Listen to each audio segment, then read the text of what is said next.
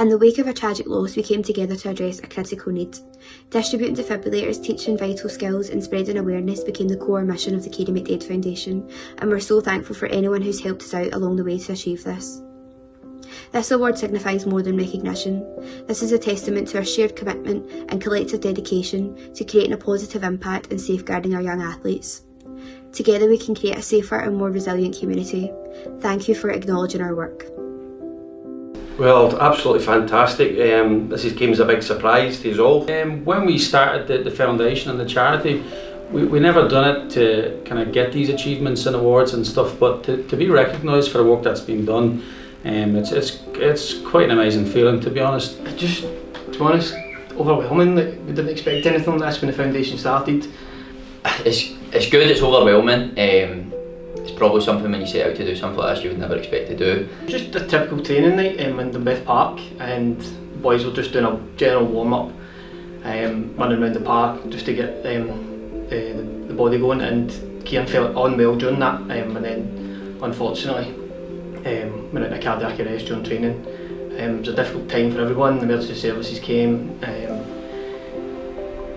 The boys were taken away from that as much as we could, but it was a difficult time for everybody involved in the club at the time. All the boys, they were very, very close to him, very friendly with everybody, Kieran, within the team.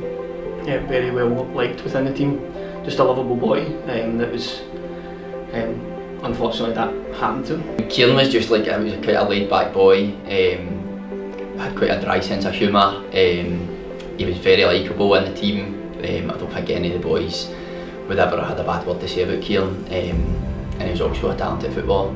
At the start we really looked about 2 defibrillators. We'd be quite happy to get out to the local clubs. We managed at the moment over 139, which is absolutely fantastic. It's something we didn't expect, and I think it's doing great justice to Kieran's name. The community have been great. Everybody's came together during it when it happened, and since then everybody's kept going, kept fighting for the foundation, kept raising money through various events, which has enabled us to donate over 130 defibrillators to different grassroots football clubs.